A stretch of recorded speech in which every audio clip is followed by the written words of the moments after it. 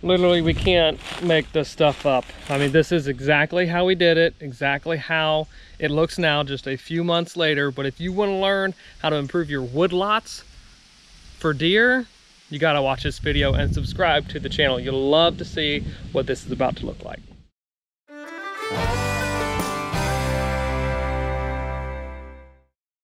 Like, I'm jazzed up. This is awesome. So back in March, landowner contacted us. We're like, hey, I've got some temporary forest openings, AKA bedding cuts, clear cuts, roughly an acre, acre and a half in size. I need to get done. Think you guys can help a hand, you know, lend a hand to help out. I've got an older gentleman, he wants to do some of the work, but just kind of coach him along and get him started. Well, sure, it's not too far from the house. Why not? Let's help out. This is awesome. Let's look at this stuff. This is crazy. So that was back in March. This is August 1st today. It speaks for itself. Look at all this growth out here. Lots of woody regeneration all across this one unit.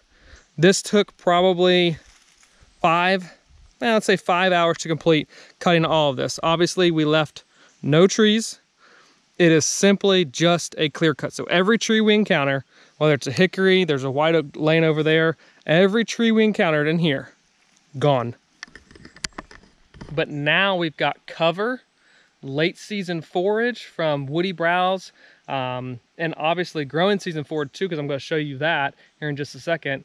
But we've got cover and food now available across this acre and a quarter that is very attractive and very applicable to wildlife that this property is looking to promote, both deer and wild turkeys. So let's go through, break this down piece by piece of what we're seeing now, because it's great. Boom, food, high quality food, obviously very attractive food as well. Look at all the browsing that has occurred here. Just incredible.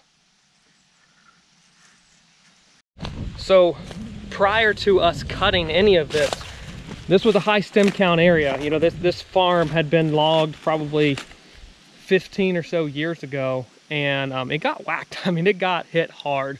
There's really not been that much good mature trees left that weren't either hollow already, that just didn't have any log quality. So everything that we were cutting is pretty much a hardwood of some sort, some softwoods in here, but very high stem density. So we had hickories, post oaks, white oaks, black oaks, dogwood, redbud, sumac, and a bunch of different, some black gum, sassafras. But we went in, again, we were not selective based on the cost share requirements, but we went in and we cut. And we cut aggressive and took it down to basically back to year zero from a forest. And now we've got that expression. Now that we added sunlight back in here, we've got that expression of woody regeneration in here as well. Here's a forb right here. Here's partridge pea growing back just right there. Elms popping up everywhere, more partridge pea, grapevine covering up. Aromatic sumac is a type of shrub native to here. There's some grasses popping down here, desmodium. I mean, the list goes on and on and on. The only thing we did, literally, it's not rocket science. It's not anything besides just labor and work. We just cut stuff, and then we got sunlight. I mean, look at that. Wide open sky, sunlight here, and then nature took over. So what is this area gonna look like in 2 years? Well, it's gonna be thick. It's gonna be thick again, but it's gonna be thick at the right heights, offer great cover, fawning, nesting sites, great cover in the wintertime, great forage throughout much of the year with a varying species of broadleaf shrubs and woody regeneration at the right height for deer to forage on. But golly, this is awesome. And it hasn't even had fire yet. That's the other cool thing. We don't even have fire back on this site. So actually I'm marking roads and fire breaks today to be put in so that this unit, as well as about 3 or 4 others that got cut at the same time, can be burned in the years to come. So we're just going to keep resetting this every 4 or so years, keep resetting this, maintaining this type of vegetation on the property. I mean, there's not many properties you go to where the cover looks like this, unless it's just been very actively managed within for timber purposes. But most wildlife properties don't have this, and it needs it. So if you're asking yourself, what can I do? Man, again, chainsaw, learn how to run it, learn how to fell trees, be very safe, wear all your safety gear. But if you're looking to impact your property from a wildlife standpoint, offer things that many people aren't, this is the technique to do. It's incredible. Let's go and see what other kind of forages we can find that deer are actively browsing on.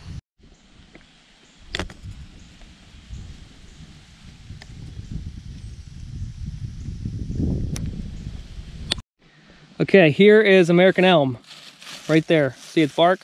American elm. That right there is one of the top species we encounter all across the country, but it gets pounded by deer. Here's another one, black gum, right there. Pow! Look at all that food.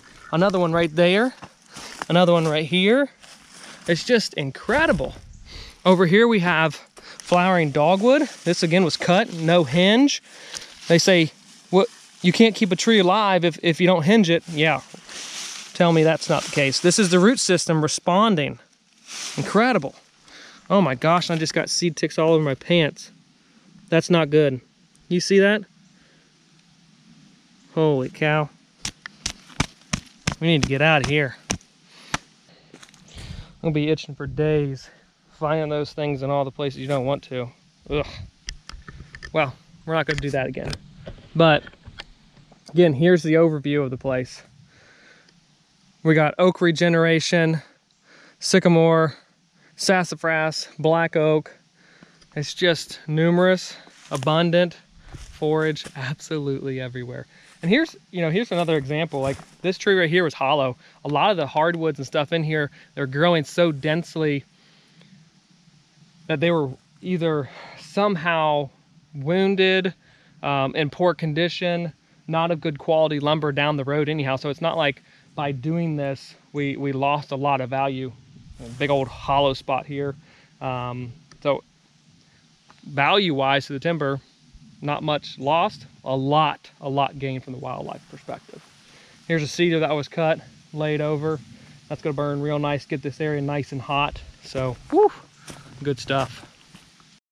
So when we get down on a deer's level, now we're seeing where these existing root systems where we just went and flush cut the tree, where it's grown back up.